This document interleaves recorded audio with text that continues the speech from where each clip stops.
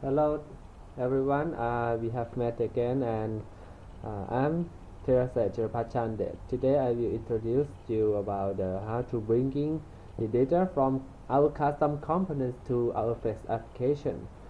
Normally we have to build the custom component in somewhere of our project or in the Flex library project and when we need to retrieve the data from the custom component, we have done by many ways.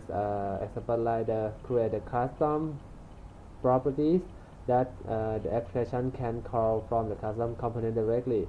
But this is result in inefficient way when the user has interact. Maybe sometime and often we need the user to interact and the custom component will bring the data to application that will going by dynamically. So we will look at the custom events. Okay, let's take into our example today. I have two projects here.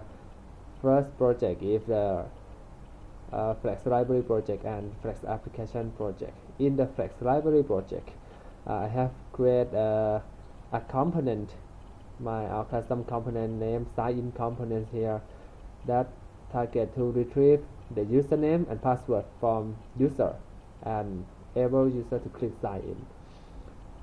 Okay, let's take into the source code.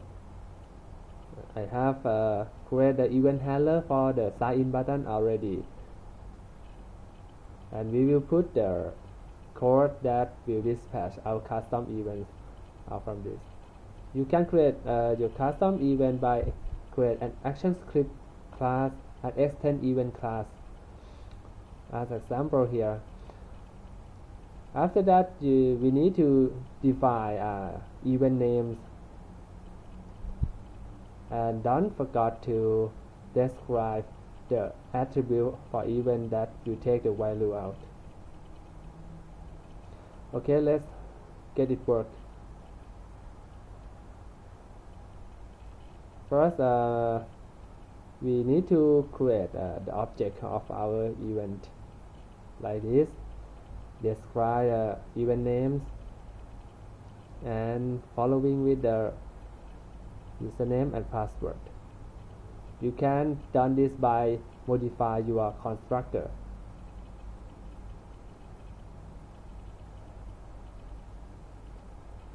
And dispatch it out. Okay, from at the moment we can dispatch the event out, but the application still don't know how to cache it because the event that our custom event didn't take the bubble variable as true, so this event will not bubbling into the top level following the default value of the events object. Okay, I will. Okay, you see here is false. So how to make the application to interact with the dispatching events from the custom components? We can done by use the metadata tag. Okay, metadata, and use the event tags. The event tag has two properties. The first is the name properties and the second is the type properties. Okay, about the names, I mentioned you to use the same name as the event names, because if it's not equal, so the Flex framework will omit this declaration and this will not work. Okay, I will copy and pass it here. And type, I mentioned you to use the full package of our event class. Okay, here is com.teerasej.events and following with user sign in event.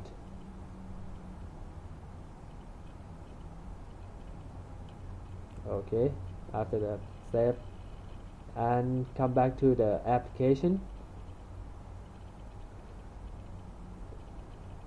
Okay, as you see, I have bring the custom component out from here. Okay, I will bring it again from the component panel. Here, sign-in component from the My Library project. Okay, back to the source, and you will see the Flex Builder automatically create our tag already. So we will check is our event is appear already or not. It's here, user sign in. So at this point, somebody can realize that how the concept is going on. So the work that you need to do left is lighter to work with the normal components. You create the event handler that receives the user sign-in event, and here I will show you the alert to check will the custom component has dispatched the data out. Okay, hello Mr. I receive the username.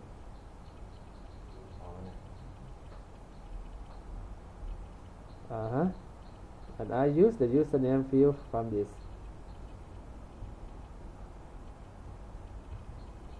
Okay, finish. Okay, let's try to run our application. You can notice that in the Flex application project has no any referring to the sign-in components, but it used to import the components into the project, and here.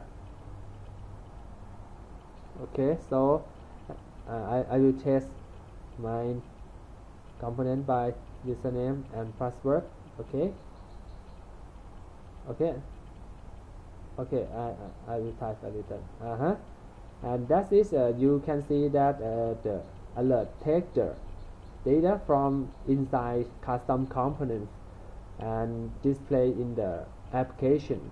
So thank you for listening, and you can contact me following the email at the first of this presentation, and you can following my work by at the website at the first phase of my presentation. Thank you.